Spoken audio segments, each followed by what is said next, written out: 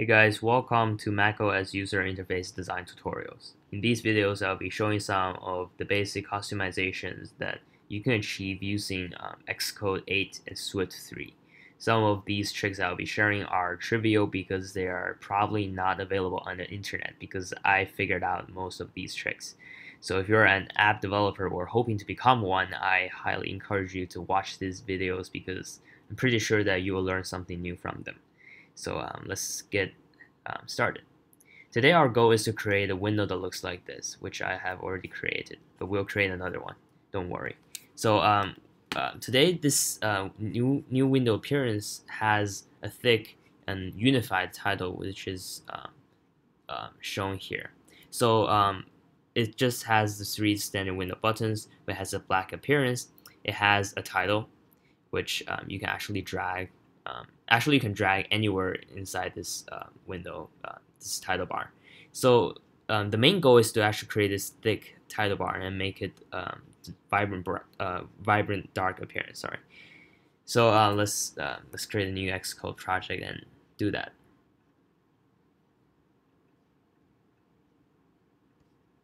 Okay, so create a new Xcode project, Cocoa application. Let's call this window layout.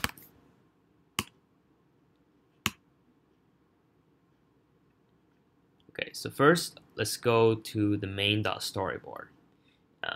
As many of you probably know, if you have ever familiarized yourself with the Xcode storyboard, is that you have two default views. One is the window controller, which is responsible for the appearance and behavior of the window, and then there's the view controller, which controls most of the content that you're going to put inside the view, which will be contained or embedded inside the window here. So because we're trying to create a new title bar, we're trying to customize the window. So we'll be focusing on this view today. So the first thing is to add a toolbar because we're trying to create a view that looks like this, which is actually a combination of toolbar and title bar. Except we're not going to put too many items in there. We're just going to put one label in the center so that it looks like a title, which is actually just a simple NS text field. Alright, so let's double click that and remove all of the irrelevant items. This is because we want this window to look clean, like the one we have here. We don't want any additional items lying around in this toolbar view. We just want this one single label here, which has the title of this window. Alright. So let's go back and just remove all of these.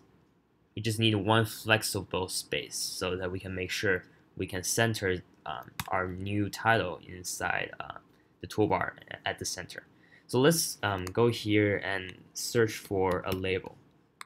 And then we can add this label here as one of the allowed toolbar items. And then we drag it into the default toolbar item so that it will show by default when the user launches the application. So now drag another flexible space so that we make sure that this label is at the center of the view. So now we'll go to display and change it to icon only. So it will only show the view itself. It won't show any of these headings or subtitles here. So that's what we want. We don't want the user to customize this toolbar because we definitely don't want the user to right-click the toolbar and just remove the label if they want to. We just want this label here and pretend that this isn't a toolbar at all. So let's uncheck that. But we want this to be visible at launch. We don't want the user to have to trigger some event in order to show this toolbar. And we should have a separator because that makes it very clear which part of the window is part of the title bar and which part is the content view below. So now we're pretty much done with this setting here. Let's actually change the name because we don't want label here. Let's change it to window layout demo or something like that. It doesn't really matter. It's just the tutorial. Just, as long as you get the idea of how to edit this, it doesn't matter. Okay, so now we have this title here in the middle of this view, right? So now we need to check a few boxes, right? We just need to check unified title and toolbar because this is actually the setting that allows the original title bar to be mixed and combined with toolbar below that. So this one combines both of this. So we check that. And then we need to create a new custom subclass of this window controller because there is some setting of this window that is not available in Xcode. And this is pretty much why you cannot simply create a thick title bar without writing any lines of code.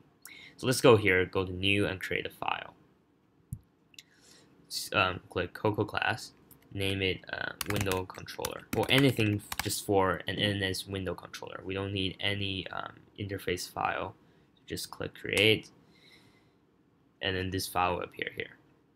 So one line of code we have to add is we have to get rid of the default title, because if the title here, if this title is here, it will actually cover up this this part, because as you'll see, if the app runs, this title bar actually gets combined with the standard window button. So if we have this new label which we want to use as the Windows title here, but we have the original title here, then these two are going to have a conflict. So we need to get rid of the default window title here. And we don't simply just delete the title, it doesn't work.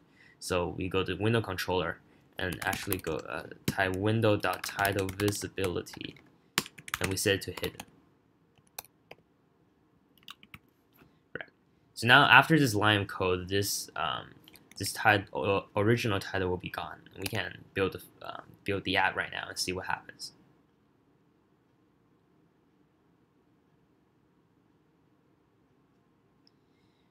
Alright, looks like we still got something missing. So let's go back and check what we have got. Alright, make sure that you have to change the class of this window to the the window controller. Otherwise, it will not apply the change. Okay, so let's start again.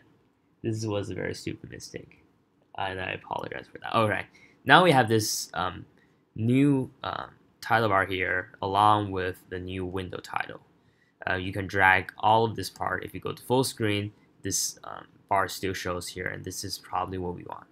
So now the second part of this video is to let's try to create a vibrant dark appearance like the one we're showing here. We already know how to create the default gray appearance, but if we want the app to look cooler and perhaps more unique, you might want to try the vibrant dark appearance. So this is actually really simple. All you need to do is type this line of code, window.appearance. You just set it to NSAppearance, named NSAppearance, named vibrant dark. And this is the only line of code you need to get the entire window into the black color. If we run the app right now, we can see that this entire window should be changed to the black mode. Yes, exactly. So now you might think that this title is a bit too bright, or because it has a high contrast with the black background. So if we want to make this a bit gray, that would perhaps make the view look nicer. So let's double click this and select the text field, go here and change the text color to something like a gray color here. And then if we run the app, it should have a nice gray title, which looks probably better.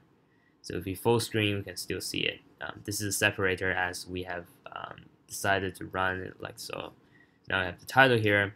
This is the content view. This is the separator here, and we can always go toggle full screen or exit full screen like that.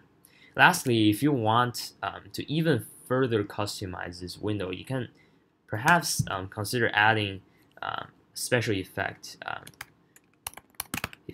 view here. This will actually create a translucent background, which is what is commonly used in macOS apps right now.